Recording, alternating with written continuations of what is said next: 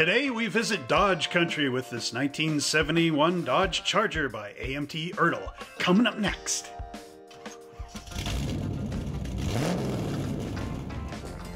Hello everybody and welcome back to Dodge Country, as today we get to take a look at the 1971 Dodge Charger. Now this is a really groovy model kit that's come out a few times in the past from AMT ERTL, our good friends down at AMT ERTL. Now, if you love these great, amazing videos, don't forget to like, subscribe, and share this channel with all your friends and family. Pound that notification bell down yonder so that every time I make a new video, you're the first one to see it. And if you love great model kits and are looking for awesome deals on them, don't forget to check us out at www.monster-hobbies.ca and sign up for our newsletter. Because on our newsletter we often do flyers, and the flyers have great discount codes and coupons in them so that you get to save online. And one of the great savings is any purchases over $75, you get free shipping within Canada. Anyway, without further ado, let's go down to our Dodge showroom and see what's in the box. And here we go, all the way down to our 1971 showroom for Dodge, where we get to check out the Dodge Charger. And you know what, folks? I think this kit actually belongs to my wife. But anyway, this one came out in the year 2000 from the AMT ERTL company when they were competing with Tamiya and Revell and all the rest. This is another beautiful kit from our old friends. So if we just flip this thing up on its side, you can see some great engine and interior and build-ups here going on. Nice green color that they got on there, which of course is pretty close to the real Chrysler color. There is the skill level. This is skill level 2 kit for ages 10 and up. You need glue and paint to make it all happen. There's over 100 parts in here, which we're going to hear crash all over the place. Now the end of the box got faded.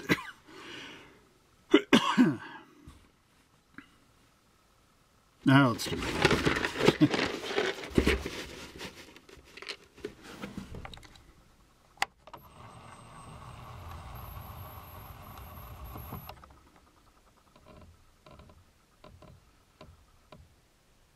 Sublime or something.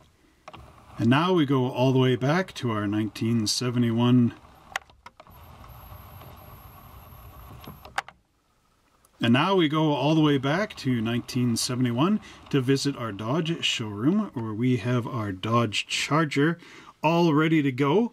And I do believe this model kit actually belongs to my wife, now that I opened it up and took a quick look before I started rolling film. Anyway, this model kit came out in the year 2000 from the ERTL company. It's a skill level 2 kit for ages 10 and up, requires glue and paint. And it does have 100 plus parts, which you're going to hear all falling down when I tilt this thing up. Are you ready? All right, here we go. So on the side of the box here, we have this nice build-up model, which you can see here. And it's got the Magnum motor sitting in there. I do believe it's a 440 Magnum. And then there's our interior, as well as this nice body all built up and painted. I do believe the color is Sublime Lime. I might be mistaken there. I'm going off memory. Let me know in the comments down below if I got that right. Now, as I tip up the 100 plus parts here, you can see the end of the box looks like the front. This one is faded. This model kit we had to rescue from the High River flood, and it sat upstairs in front of the window for a while, faded out that end, but still. Then on this side of the box we have again this nice photograph of the real model kit. Looks great. And then you can see the color at the end of this end. Alright, so there's our model. Now let's just take the lid off here, move it out of the way, move on down the road. Okay, there's our instruction sheet. I do believe, oh, maybe not. The decals are in there somewhere maybe, or in the box. We'll find out. There's the body. Yeah, there was some work done on it. You can feel the seam lines were sanded down. Here we got our first parts tree with a bunch of suspension and hoses on it. There's our subframe members, or our front K member actually, for suspension. There's our subframe there. A lot of little hoses on here. More hoses and drive shafts. Under hood details.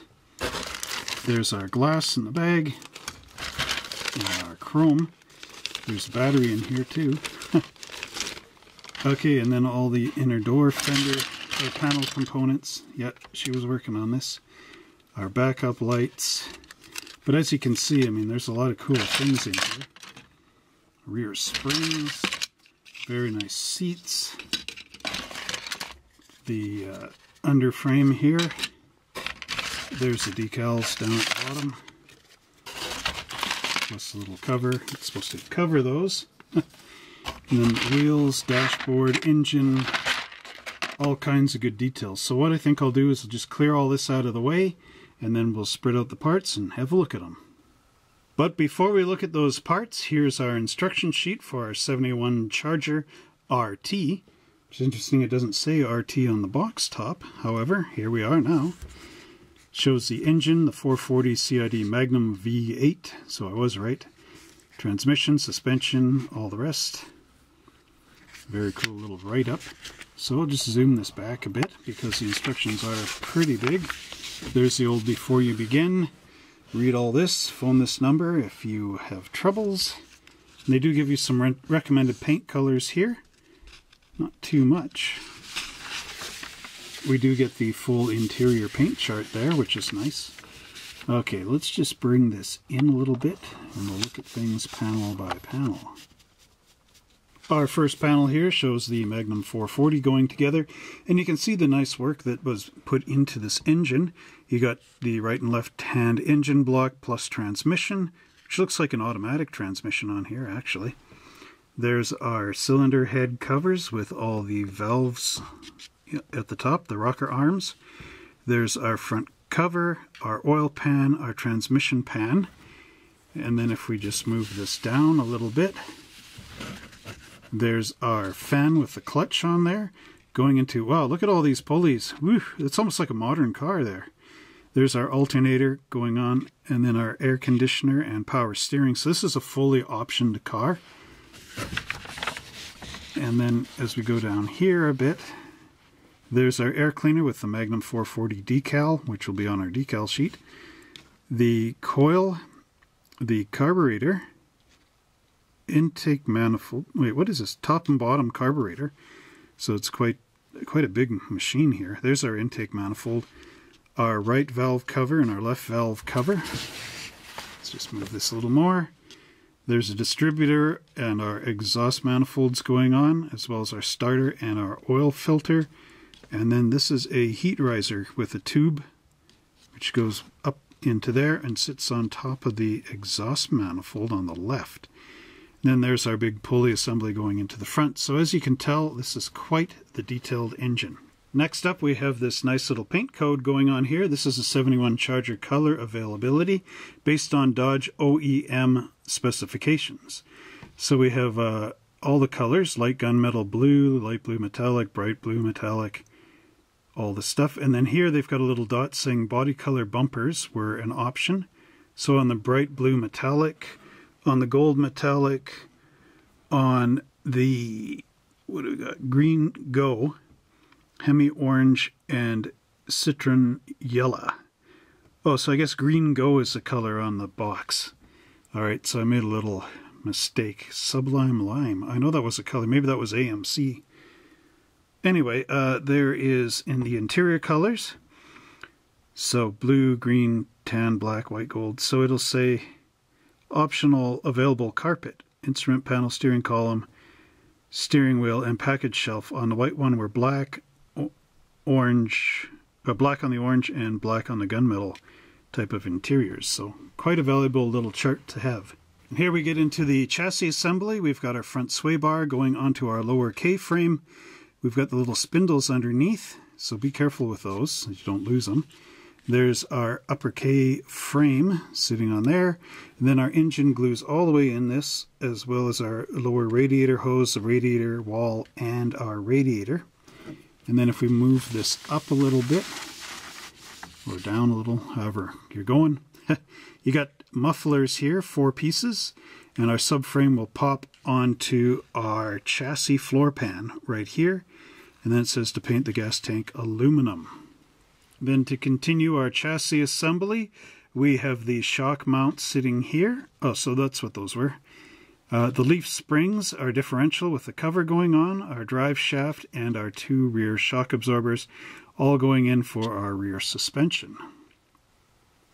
Figure 3 shows our interior assembly with our dashboard, our steering column, and here we have 2 types of steering columns. Interesting. Here we have our interior assembly for step number 3 with our dashboard, 2 sectional steering column, as well as our steering wheel up here. And then we have our front seats with the seat backs gluing on. And here's the beauty of this type of kit. You've got your interior, it's not a bucket, it's 2 separate panels, which are really groovy. And then there's our rear seat, all going together here for our interior. Now to carry on with our body chassis assembly, we have our firewall gluing into the body, the rear view mirror going up inside, our windshield and rear window, as well as side glass going in there, and then our rear bumper and our colored taillights all go together to finish up our body. Next up, we have our wheels going together. So we've got our plated wheel, looks like it's going into some Goodyears, and then our wheel retainer in the back, as well as our wheel backs. Then you're able to put on all 4 of your tires and wheels. There are some front shock absorbers which are going in here up into our fender wells, as well as our steering shaft which slips in underneath. And then once this is all hooked together, you've got your Dodge almost finished. Panel 5 is our final assembly, and here's all these hoses and everything, which are your air compressor hoses as well as your heater hoses. So again, a fully loaded charger. There's the radiator hose, the wiper motor for your windshields, your power booster and master cylinder, and the battery all dropping in place. Coming out to the back here, we've got our rear valance going on, which of course you want to paint that body color. And then our rear wing and the little mounts for our wing, the pedestals. There's our license plate all going together as well. As for the front of the car, we have our hood with our little vents going in there, and another decal for our black stripes. There's our mirror going on the side, the front valance panel, and valance panel, and an air dam underneath. And then we've got the nice chrome grille with the quad headlights going in, as well as our turn signals going on that valance piece. And then here is where our black decals go. So these ones go on the body sides, which hook up with the one on the hood. And that will complete our look at our 1971 Dodge Charger RT instruction sheet. Here's our Dodge Charger body for 71, and chicka-boom, don't you just love it? Anyway, that'll get you guys singing. Okay, as you can see, there's some nice crisp body detail in here, the little side vents and the Charger logo, as well as our turn signal lamps underneath. Very cool for 71. Look at that detail on the hood hinge lock there. Really cool stuff. Can of course see some mold marks underneath, which will need to be taken care of. However, under here you also get your sun visors, the nice roof, seat belts in the roof, just like my 71 Cutlass Oldsmobile, 72 actually. There's a dome light there. So again, very nicely detailed up underneath. On the back, not too much, because remember the taillights are going all the way across that expanse. Now there was some seam lines coming down here, but my wife removed them. And the holes in the trunk lid as well for those pylons for the spoiler. So again, very nice. There's the vents underneath. And for 71, now the hood is coming all the way up to the front of the glass. And speaking of the hood, there it is. You can see the nice fit and finish in there. No gaps. Again, the vents. Just move the body out of the way. Look at underneath, look at all that detail there. It's really nice. But again, some mold marks, so a number 16 hobby blade will be able to scrape those off very nicely.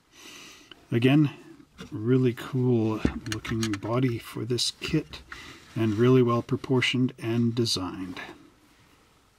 Next up we have the chassis, and this of course is a unibody car, so you do have some frame runners here, or frame rails, and then it all goes into the rocker panels here, and then there's going to be the little subframe, which we'll take a look at later, which will glue up into those holes and go to the front of the car. Now of course here you can see all the nice detail, the brake lines and the fuel lines and everything else that's underneath. Again, just a work of art. There's little tabs to lock it all into place in the body and interior. And then if we flip it over, you can see the nice carpet detail molded in here for our interior passenger compartment. Again, very nicely done. Just a few mold marks in there, but overall, very excellent. Next up, we have the interior components, and my wife did cut these all apart and clean them up. She also glued the seat backs on the front bench seat here, but we won't worry about that. Actually, I guess they're twin buckets with a console. Anyway, you can see the great detail in here. The nice part about molding things separately is that they can put in details like these window winders for the glass, which look like the real thing. There's our dashboard with the pedals molded in place, and yes, it is an automatic car. There's a big extra wide brake there. The nice steering wheel, very much like the wheel I think I had my 76 Plymouth. Same with the console here. It's got the little indicator for your shifting for your automatic. And then again, look at the nice detail on all of this. So I'll bring this up into the camera here. Okay, so there's our dashboard. You can see the nice gauges and the vents, everything that goes in there. I think this might have been wood grain in there. And along here, if you guys owned one of these real cars back in the past, let us know. Otherwise, I'm going to be doing a Google search. Okay, anyway. Yeah, let's just move this out of the way. There's our door panels, and as you can see, there are some very nice textures in there, as well as our handles. There's a little slot for the side of our dashboard, which has the little pin there, just so that these can line up. And that will give you the look of the real Dodge in there. And looking at the seats, you can see all the nice upholstery detail inside of there. And the typical backs on these seats. Very awesome work. Underneath there's some ribbing, of course, for strength in plastic, which is always nice. Same with the rear seats here. We've got that nice detail. Little package shelf up in there. And again, ribbed underneath, just for extra strength. Whoops. And then our steering wheel, looking all nice, with little hand grips in the back, which camera's having trouble focusing on, but that's okay. So there's our car, all ready to go, with of course our side panels and dashboard, steering wheel and column. So next up we have our engine block and the components, and my wife did build this quite a bit. I guess getting it ready for the Chrysler paint color in there. There's our engine block and everything. We'll take a look at it in a minute. Our little fuel filter there. This is goes underneath the exhaust here.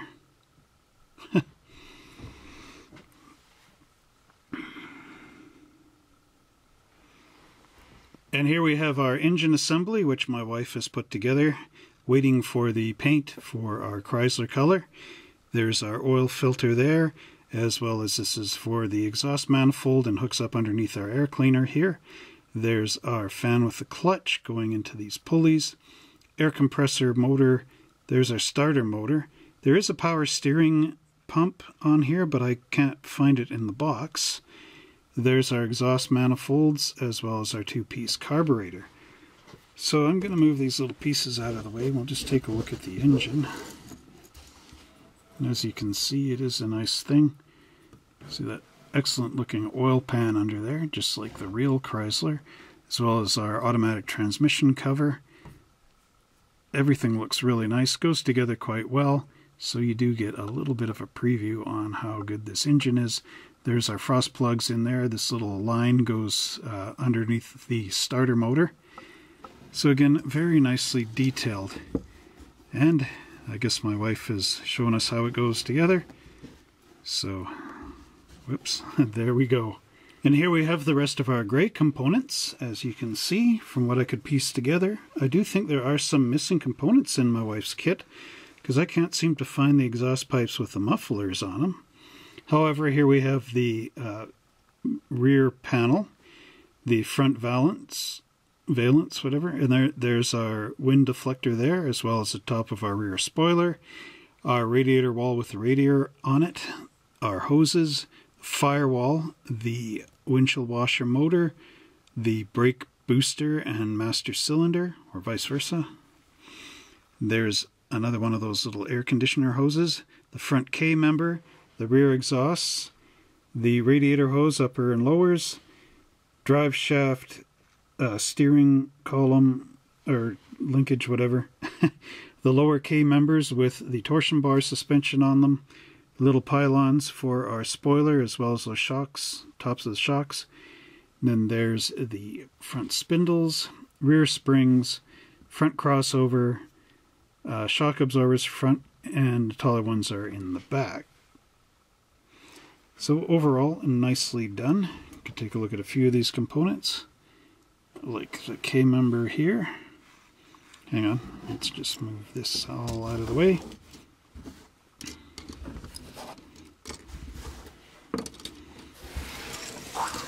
Whee! Take a look at that firewall. Again, you can see it's got all the right wires on there and looks very nice. A lot of little holes for mounting things onto. So again, highly detailed.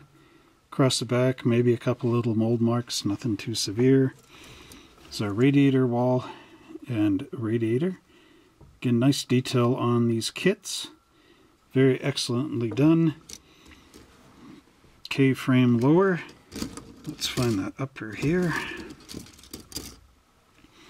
There's the upper. You can see that it will line up perfectly and look correct. Again, nice detail work under there. Same as on here.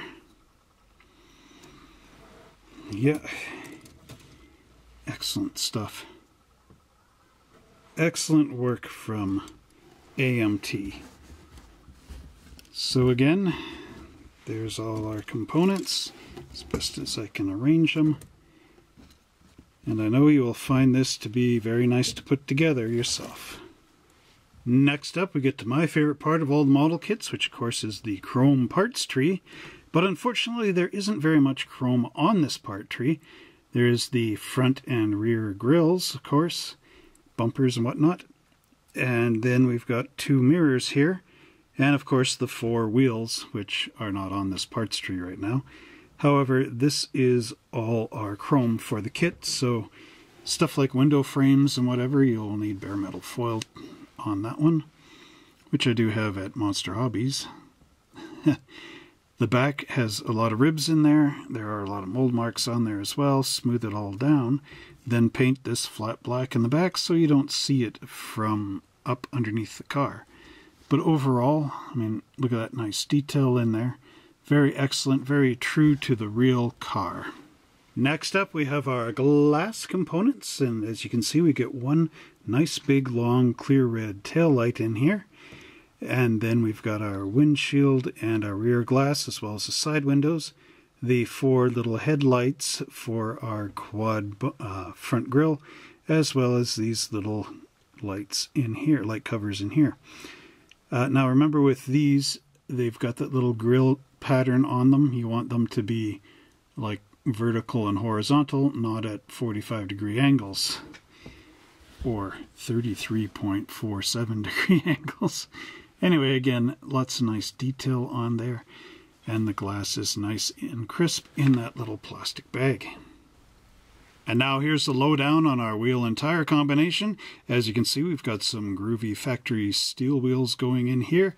You want to paint inside all these little divots with flat black, and then I do believe that center lower is aluminum. Again, very nicely done. We've got these Goodyear tires, which are very reminiscent of the Johan style tire. Very light on the Goodyear script on there. And again, some very nice tread pattern in here, very solid. Reminds me of Johan tires, I guess would be the correct thing to say.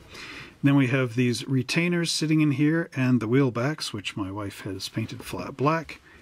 Just bringing one of these up, you can see a nice detail in there. Looks like a brake drum back.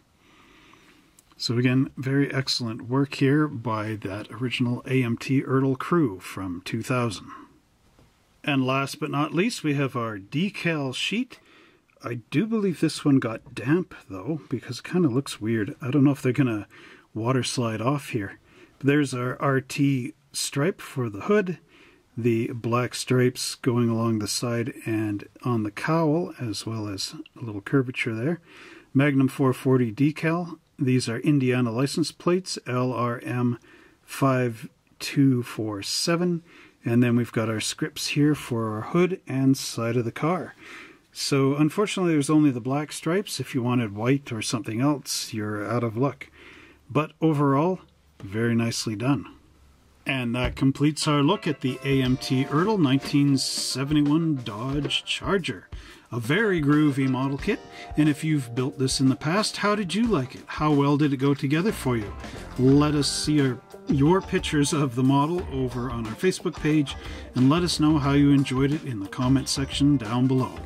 Well, I hope you enjoyed that great tour down to Dodge Country, and you get to check out the cool songs on the radio for 1971 as well. Anyway, hope you had a groovy time, and if you love these great videos and you want to see more, remember to like, subscribe, and share this video with all your friends and family.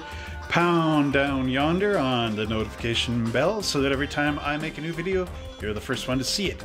And this kit is not for sale, it's out of my own collection, but if you want to see all our great model car kits, don't forget to check it out at www.monster-hobbies.ca. Sign up for that newsletter for great deals and flyers. And until next time, everybody, happy driving.